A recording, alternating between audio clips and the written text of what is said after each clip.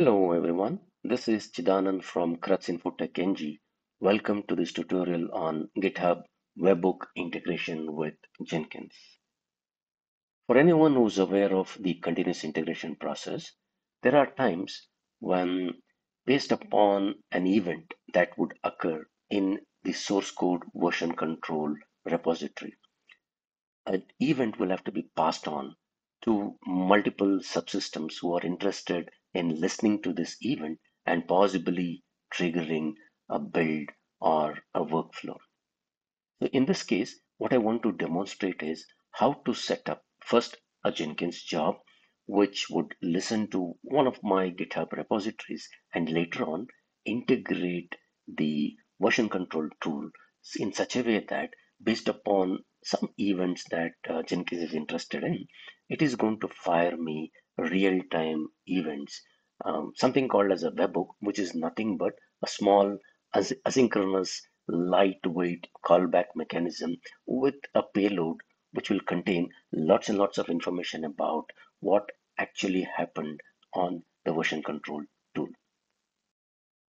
What I plan to do first is first put up a very simple GitHub repository, and I'll not complicate it by putting up any programming language specific code here, a simple text files, and then come back to my Jenkins and put up a simple freestyle job which will pull the source code from that particular repository and possibly print some information about the last commit that possibly happened to the source code. Later, I will configure a trigger for my Jenkins job, and the trigger would be a webhook that will be received by my Jenkins from GitHub. And I'll come back to GitHub and then put up a configuration saying what events am I interested in for this particular repository and what should be the callback URL, the URL of Jenkins, which needs to be notified once the changes happen to the GitHub repository. Right, let me go to my GitHub URL and create a new repository. I will call it YouTube hook demo. All right, public repository. Let me add a README file, and I think the default would be the main branch, which is all right. All right, so this is my simple repository, which will pull, or rather, which has got main as the default branch. Now, let me go back to my Jenkins, add a new job. I will call it WebHook, okay, demo job, make it a freestyle project.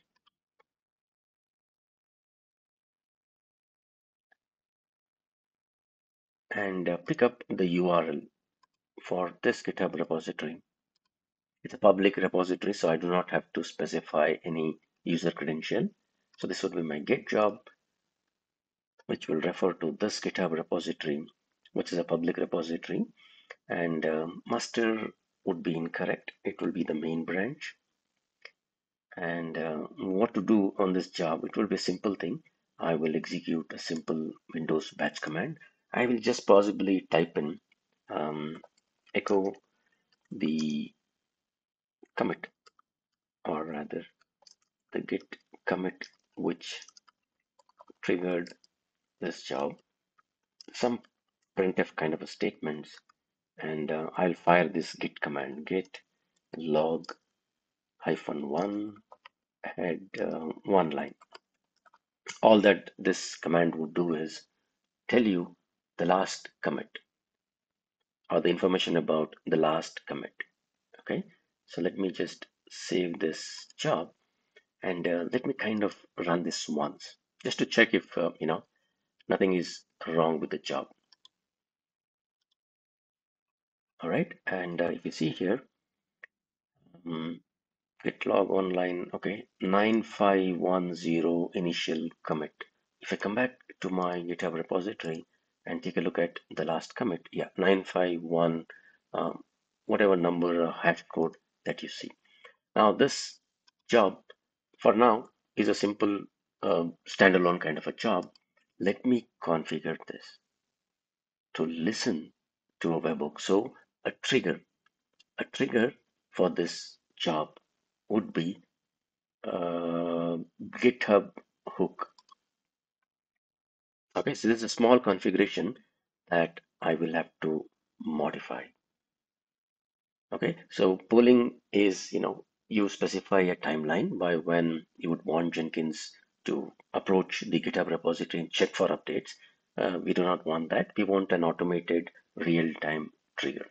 All right, so this is all that has to be done to ensure that the job that you're putting up on GitHub, sorry, the job that you're putting up on Jenkins has got a trigger, and this trigger is an asynchronous trigger which will come from GitHub repository. So let me just save this. So I've done the changes with regard to the job. I've done as job, and I also put up the webhook trigger for my job. Now I'll have to somehow make my Jenkins be available to the GitHub, which is running on the public cloud. My Jenkins is running locally, so there is no way that the GitHub on the cloud can reach out to my local Jenkins. So I will just use a very, very small tool which will open up my Jenkins server to the outside world, make it accessible to anyone who has, a potential fully qualified domain name or a URL using which they can reach to my Jenkins. So once I expose my Jenkins using a public URL, my GitHub repository would be able to reach that. I would then go ahead configuring the webhook URL. I will use a small tool called ngrok. All right, so this is a pretty good tool that you know trainers like me would normally use so that we can expose our local traffic. Not recommended to be used by anyone well within your enterprise environment. All right, so let me open up. I already have this executable stored in one of my folder. All right, so I will trigger off this ngrok, and I will expose 8080, which is where my Jenkins server is running. All right, so as long as I have this small batch file running, anybody who's going to hit this particular URL from anywhere, they would be able to reach my Jenkins server. So this is the public URL of my Jenkins server. Now I have to go to my GitHub repository and configure the URL where the notification has to be sent out. So if at all I come to the settings section of my repository, because this is a very, very specific repository or a repository specific setting, you can come down to the webhooks. All right. So add a webhook. All right. So now this is where things get a little complicated. I will have to open up my, all right. Okay. So this is just the two-factor authentication. So the URL is very important to pass along the actual URL of our Jenkins. So my Jenkins URL is what I've copied here. Now, if you're on the same network, you don't really have to do all this part. Your Jenkins would be reachable using a fully qualified domain name or an IP address from your GitHub server. All right, so this is the URL of my Jenkins / GitHub -web.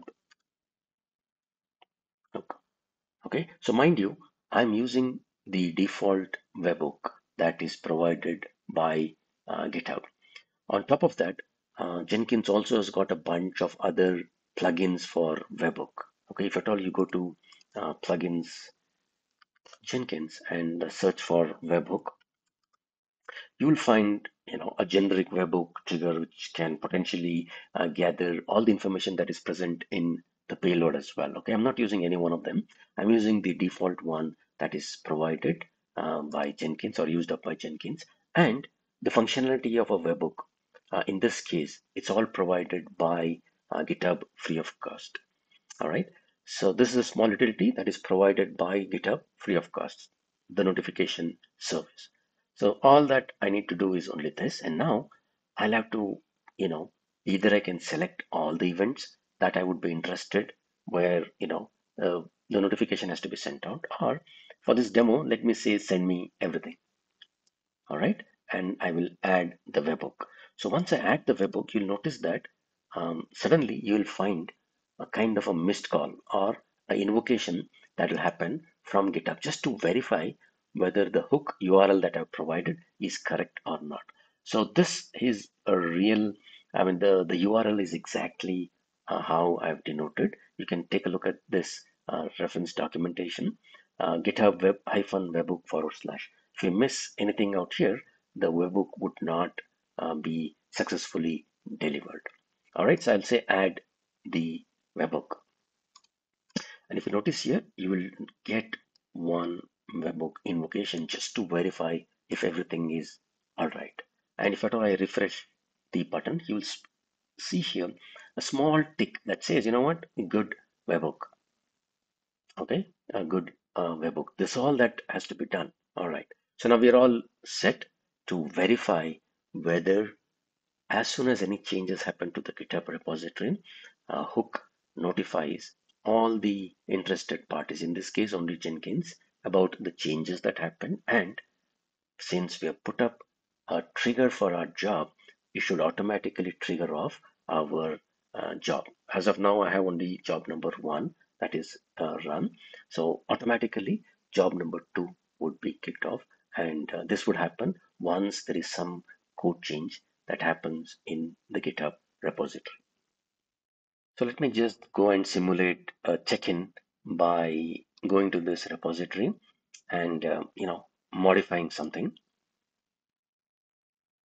Okay, I'll just put some text here, and maybe I'll put out a nice message when I commit the changes.